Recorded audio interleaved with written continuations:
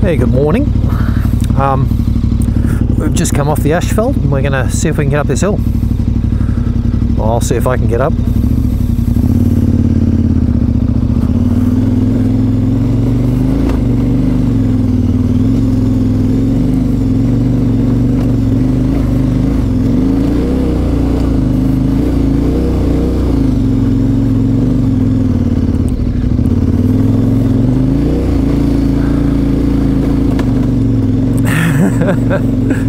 Well, sliding all the way up, so let's see how our friend goes.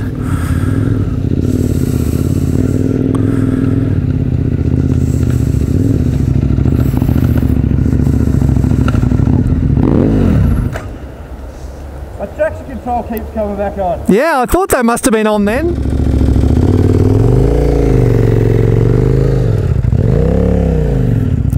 Oh, he's going up. Oh, jeez.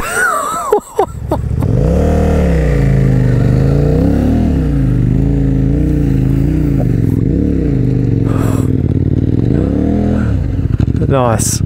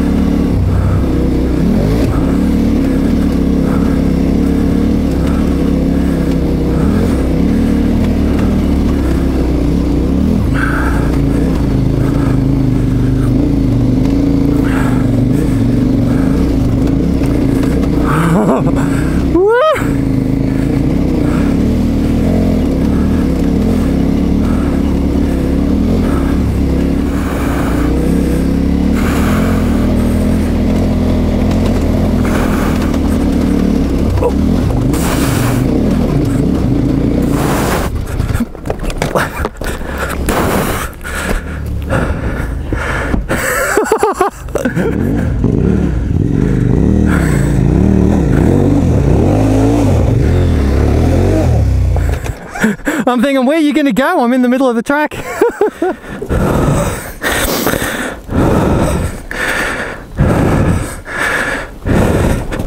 Oh shit. Oh shit.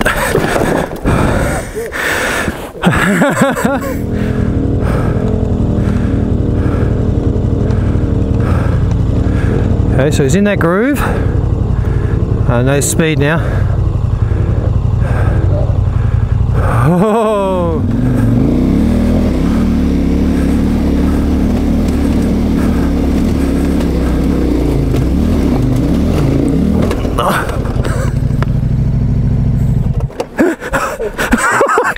I think I lost the back end. Oh my god. No, he's going to stay in first.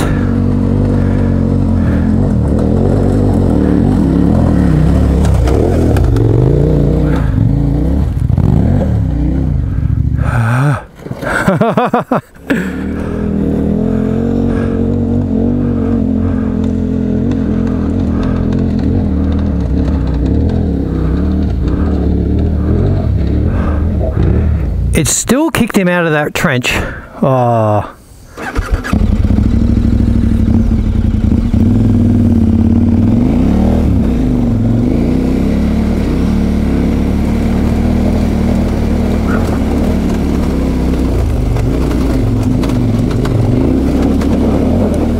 No! Why downhill? Fuck ya.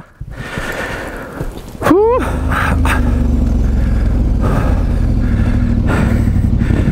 We had about 4 goes, that was enough. Oh, to get up? Yeah.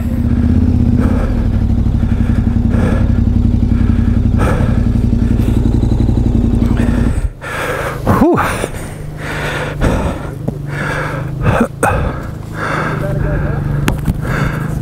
You guys will be alright. We just... No? At the end of the day. Yeah, we do not have the traction for that. I reckon they're going about half the speed we were. Oh yeah, easy half the speed, yeah. There you go, that's the line we were trying. Oh no, you got stuck. The bumps just put him off though, huh? Yeah. I reckon if they had been going a bit faster. Yep. No. Well, that first guy, he just fucking sailed. Yeah. I don't think you'll push it up. That way. Come back down. Like got me control where I go. Okay, we'll keep moving. Yeah. See ya.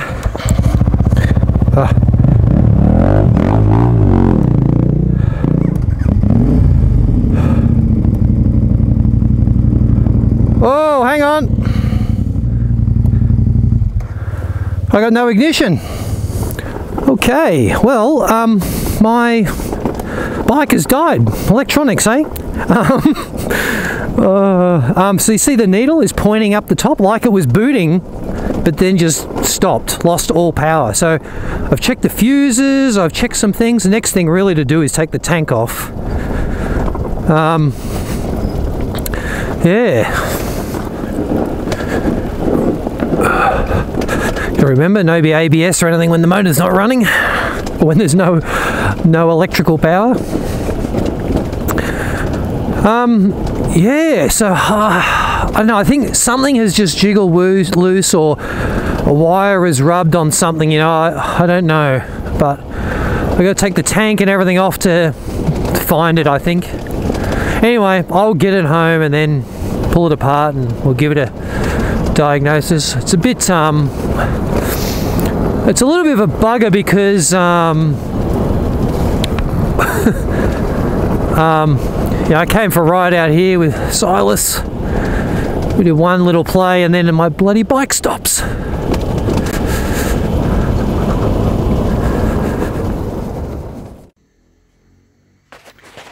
Yeah, so you can see this discoloration around the outside. I think it's looks like water damage to me. If we go back so it starts.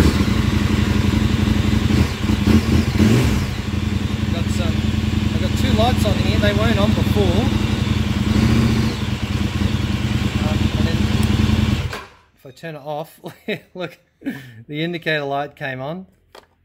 Hang on, I'll turn it back on. Whoop, the indicator light went off.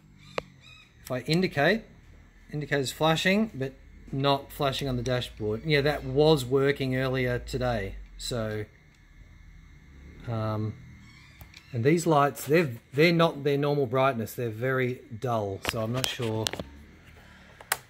what's happening. Yeah. So the key's off. Key's out. Got some little ECU failure. I've got two general failures, traction control failure. It's now no longer reading the oil temp or the battery or the fuel gauge or the temperature gauge or the gear indicator. Okay, I need to get through this tunnel without the bike stopping. Oh, my speedo just stopped. Shit! Bike's still running though, thank God. I don't want to change gears even. Ooh. So yeah, in case I make this into a video, I think that I've got water damage. I was riding in some pretty bad rain. Well, was it raining? No, it wasn't even raining. You know, I end up upside down a couple of times, and anyway, the bike stopped. Actually, I wasn't riding at the time, it was parked, and then when I turned it back on, there was no electrical power, completely dead. And I was like, what the hell is going on here? Anyway, I couldn't get it to do anything, so I trailered it home. Put it in the back of the ute, there you go, ABS failure. I took it, put it in the back of the ute, drove it home. So then I went away on holidays, and when I came back I started pulling it apart because I thought maybe a wire has been rubbing on something and it's rubbed through and I've got a short. I couldn't find anything. I put it all back together and lo and behold it started and it seemed to be running fine, but the traction control wouldn't run.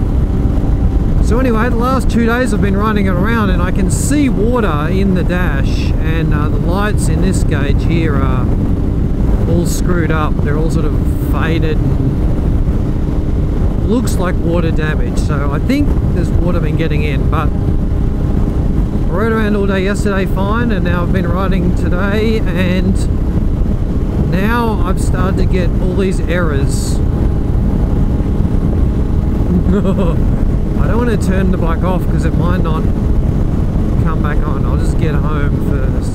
So yeah, I'm hoping that it's just the dash that has crapped out. Hey, so it's been a few weeks since my last recording. I'm putting these all together because it's been a bit of a saga, but I'm about to get back to some more regular videos. Summer's here in Australia, Victoria, as you can see. We got a few dark clouds, still a bit of rain around. I am actually happy to ride in the rain at the moment because I'm putting to the test some new gear. Yeah, this is a full suit of Komaini textile gear, motorbike gear, and I'm pretty happy with it so far. I'm going to do a full review, tell you why it's actually excellent value for its money. But yeah, basically I'm just putting it to the test at the moment.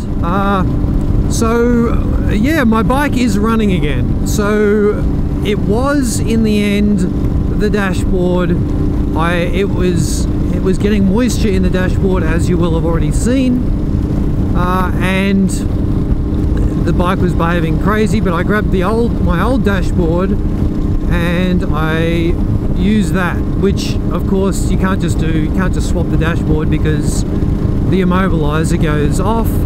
So I rode it up to my motorcycle dealer with my old dashboard.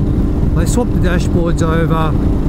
They also found out that one of my injector plugs was not plugged in properly, which has been making it a little bit harder to start when it's cold, and it was running a little bit rough, and I would get those crackles and pops on deceleration. Now that they swapped that plug over, put it in properly, the bike is smooth as a die, it's quieter, and it starts really easy again. So yeah.